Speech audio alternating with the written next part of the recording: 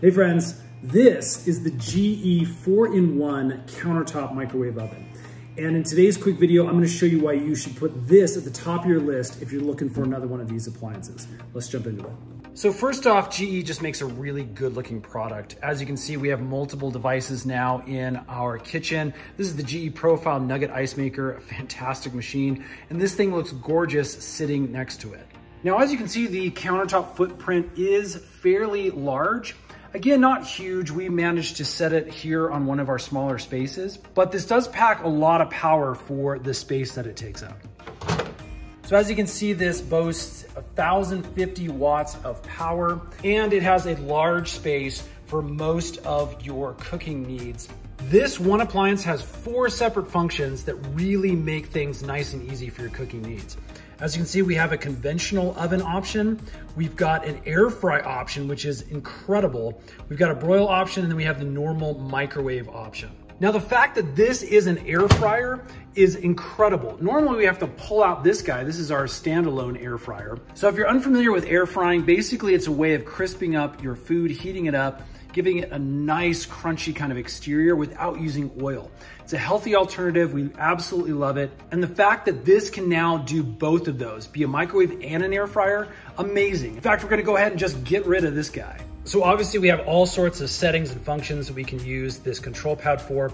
Today, I'm just gonna be showing you how to use the normal microwave and the air fryer. The microwave function, again, is super simple. All we need to do if you want to express cook is hit the number associated with the minute that it represents. In this case, it'd be 2 minutes. You can click on that. You can see that it automatically starts up for us. Now, I know it's a little hard to hear on camera, but this actually runs really, really quiet, which is another bonus.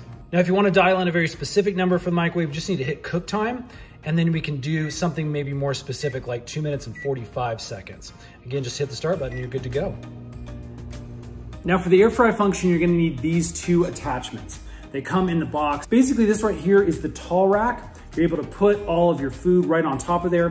And then this is the crisping pan, which you put underneath so that anything that drops is easy to clean up. Please do not use the microwave function with this in. This is only meant for air frying. So here's a peek of what everything looks like set up inside the microwave. Again, this fits really nicely on that glass rotating tray. And then the crispy pan fits really nicely underneath the rack.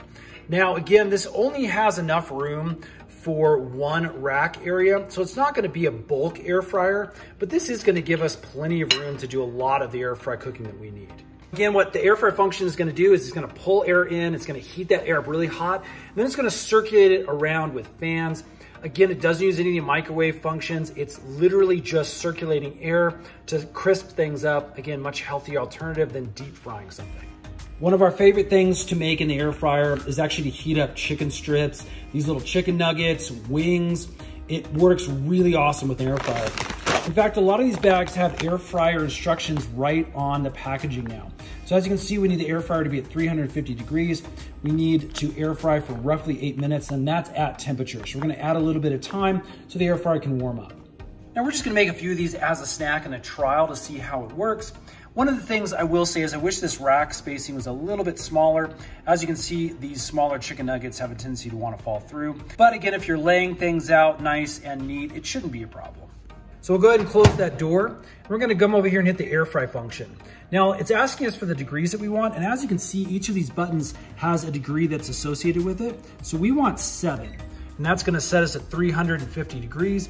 Now it's gonna ask us for the time. We want 8 minutes plus. Let's give it 4 minutes to warm up. So I'm gonna do 12 minutes. 1, 2, 0, 0. And then we can just hit the start button. Now again, this kind of looks like it's working similar to the microwave function. But again, as you can see, it's got that air fryer symbol. So we are safe to have metal inside of the microwave. Again, remember, before you use the microwave function, get both the tall rack and that crisping tray out of there. Now, one of the things the microwave actually does is it tells you when food needs to be turned. If you see this, go ahead and just open up the door. And as you can see, we've got a hot notification. At this point, we'll flip our chicken, and then all we need to do is close the door and go ahead and hit that start button again. Okay, when the air fryer function has counted down and is done, you'll see the end symbol. You will hear the fan continue to go. That's just to cool down the inside of your microwave. All right, there we go, friends. These are looking nice and hot, delicious, crispy. I think we are good to go. So there you go, friends. That's a really quick overview and a use case scenario for the GE Appliances countertop microwave oven. Again, 4-in-1 capability. It basically has the ability to knock out the need for multiple appliances. We are really stoked about having this in our kitchen. Definitely giving it a huge thumbs up. Hope this video has helped. If it has, hit that thumbs up button and subscribe, because we're making a bunch more of these appliance review videos to make your life just a little bit easier. Stay tuned. We'll see you again on the next one.